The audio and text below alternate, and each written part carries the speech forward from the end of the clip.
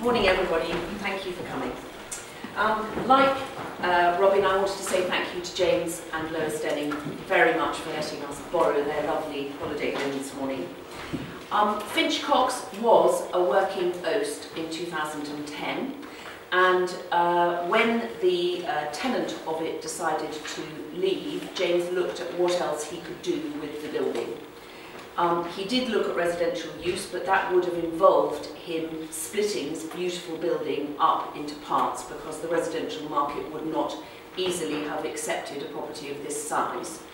So after quite a lot of discussions, he decided to do a holiday let instead.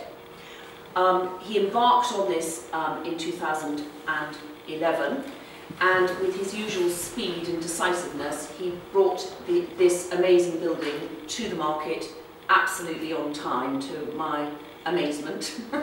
And this is what they did with it, which is really very beautiful. I'm going to look at some case studies later on, and I will be going into the financial side of this building to give you some idea about how it worked and the returns on it later on. So, just to give you some background on me before I actually start. My background has always been in property.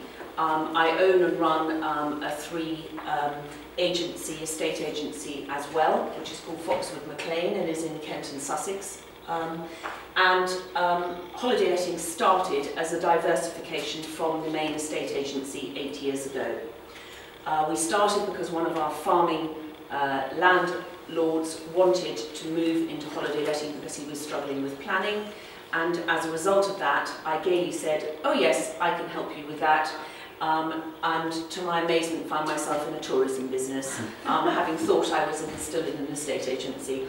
So that was a very large learning curve for me and the company, and Mulberry Cottages was born from that.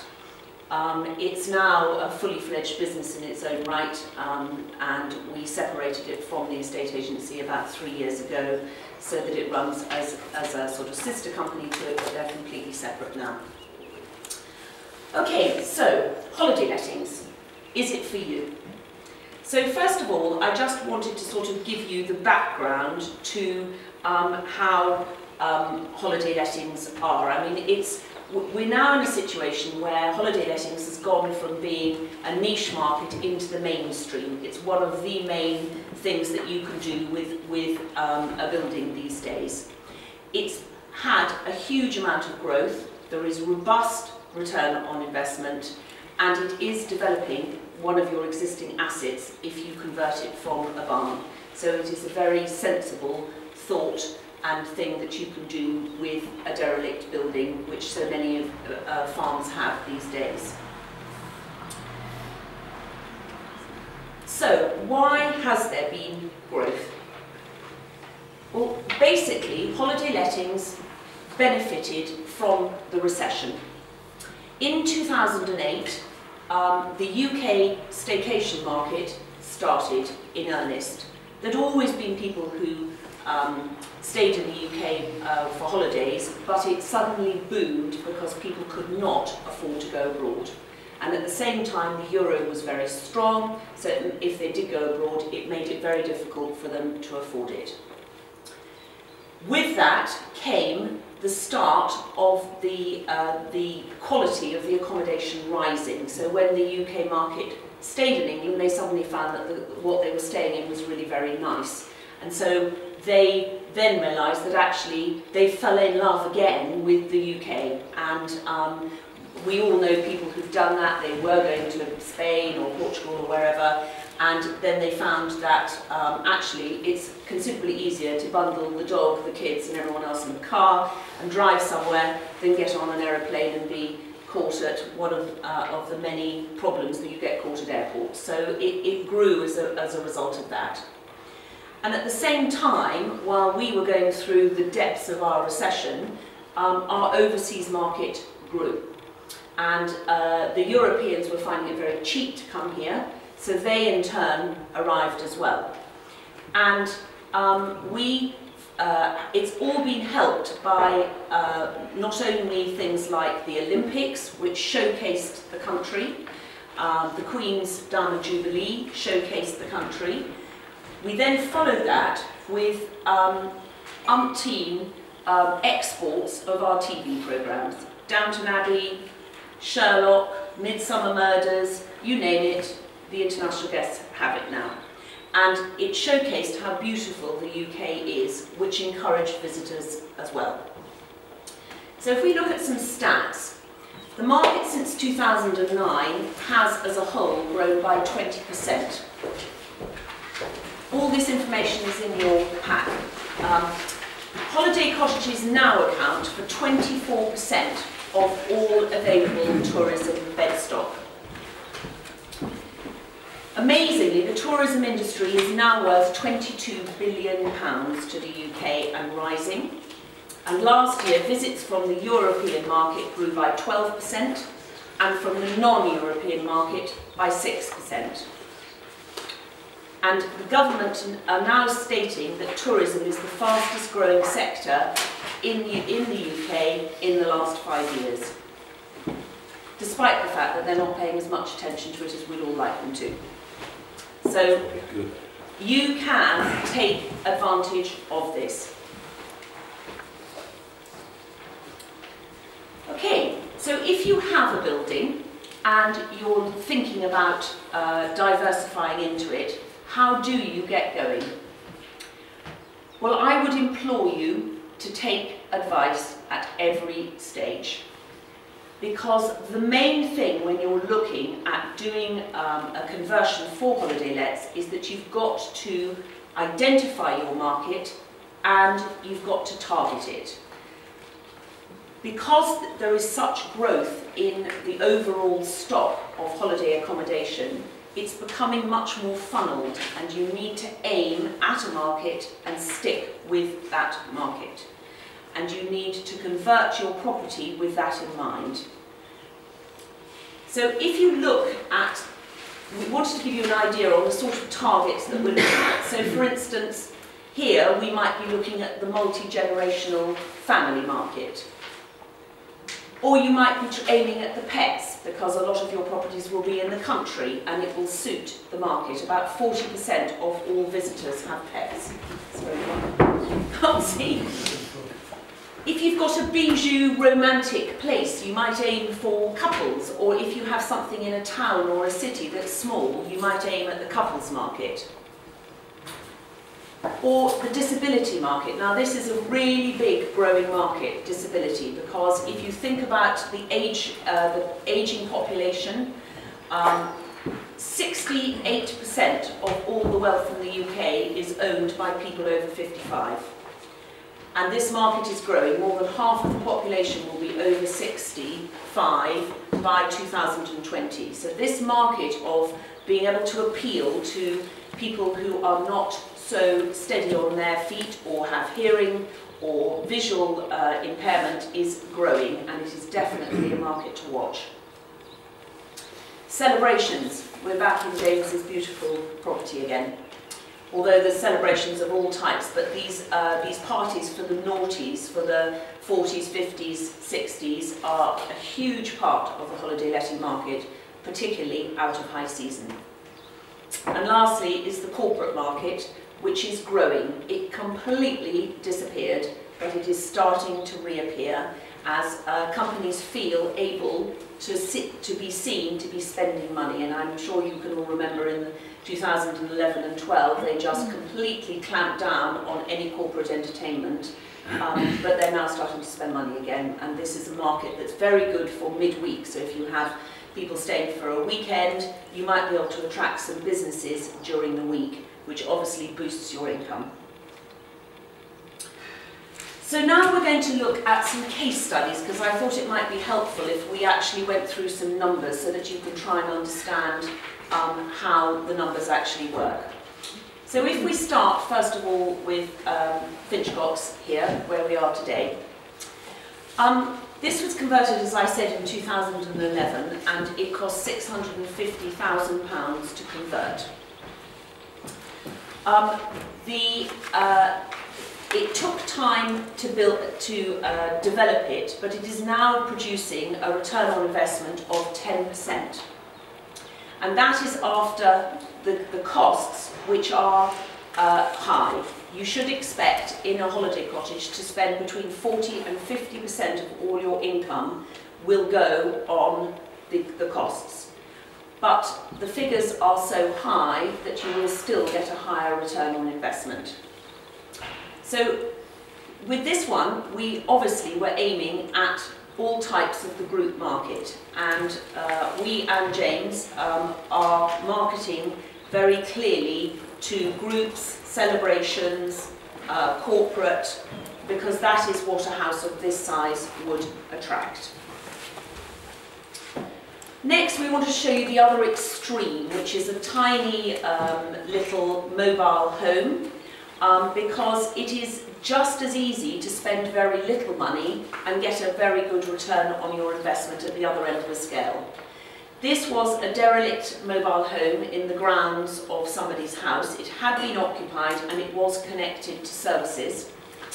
And the owner decided to do it up and holiday let it. And that's it as the development was going on. They spent £8,000 on it. And we started letting it last July, so we didn't have a whole summer, because with properties of this kind, whether they're glamping, shepherd's huts, whatever, they're really, the market is from about March, April, depending on the weather, through to about October. They're quite difficult to let in the winter because they're often in the middle of the field and therefore not great for getting to. But this cost £8,000 to restore. And in our first summer, so we let it for July, August and September, we received just over £3,000 in income. We would expect this year to get between 5 and 7 once it's up and running and we have a whole season. But even last year we were getting a return on that £8,000 of 37.5%. So however you look at it, this is a great market to go for.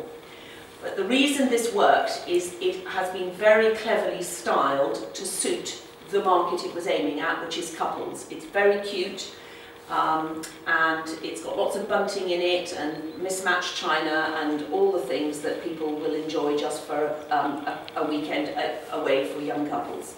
And that's why it's been so successful. Okay, so this is a farmhouse in Somerset. This was owned by a farmer and he let it for many, many years to vet students. And it got so tatty, it got sort of beyond the pale, despite the fact that they were actually paying really good rent. It got to the stage where he really needed to do it up. And I went to see him to talk to him about whether holiday lets would be a good alternative. But it's quite a big ask to be able to compete with the sort of rent that students can produce. And I wasn't sure whether we could. But he decided he'd had enough of his students. I think he'd had them for about 12 years, and I think he decided the time had come for a different sort of tenant. So he did it up completely, and we've ended up with a property that sleeps 5 bedrooms and 5 bathrooms. 1 bedroom and bathroom are downstairs. And the income this year, we would expect a property of this type to produce 35 to 50,000, and this particular one is coming in at the late 40s at the moment, and we're in our 2nd year of letting it for him. So he is getting, his income has doubled, and obviously his costs are high, but he told me the other day, I spoke to him on the phone last week, that he thinks his costs are coming in the early 30s because some of the cleaning is done by his wife. She does the laundry, so it's not as he all the work out, but he said his expenses are about 32%. But he still believes it's perfect against the students. And it's ideal for couples and actually suits families. This is not so much a celebration house. It's cottagey inside with lots of pretty small rooms, and it suits groups of families going away together, generational families. Lastly, I wanted you to look at a big complex. This is a complex in Kent, and there are 4 buildings. So there's a barn, there is a pair of what were cow byres, which turned into one bedrooms, and there's an Oast house without its cowl. This was converted in stages. The owner didn't want to expose himself financially too much, so he started with the two little ones and finished, and the large barn was done last. So the pair of one-bedroom cottages and the Oast were done first. And we were always aiming this property as a whole, once it was completed, at all the different markets, because we had 2 one-bedrooms, we had a property that slept 10, and we had the big barn that sleeps 26. And this is an interesting mix, because to start with, in the first year that we let it, they all let separately, and we rarely let them together. Now, we're in year 5 of letting this development, and all of them let as a whole, and they let months and months in advance. So these big complexes suit lots of different people, and we infill the individual ones as and when we need to. The income for this is well in excess of 200,000 for the development, but any complex with a mixture of sizes, we would expect to get somewhere between 175 and 250,000 pounds, and we're still getting increases year on year of 20% at the moment, although I think we're heading for sort of a bit of a plateau now, because without more development we've really squeezed its margins as much as we can. But it is extremely popular, and it's already starting to let for 2016, 2015 is well underway. So that's, its complexes work very well because you're attracting so many different markets. Okay, so it's all very well talking about the money, but we need to look at the challenges that there are for holiday letting. So the first thing to think about is, how are you going to find your customers? Where are they going to come from? And it's all about, the internet is all about the internet, and it's becoming more and more crowded. And it's difficult with a small budget to get noticed. So part of your issue is if you decide you don't want to use an agency, which is obviously plugged into all the markets and will produce guests for you, it's trying to make your property stand out from the crowd. And that is all about the look, because everything that you do to do with the marketing will be how it looks. And the better you make it look, the better the photographs will be,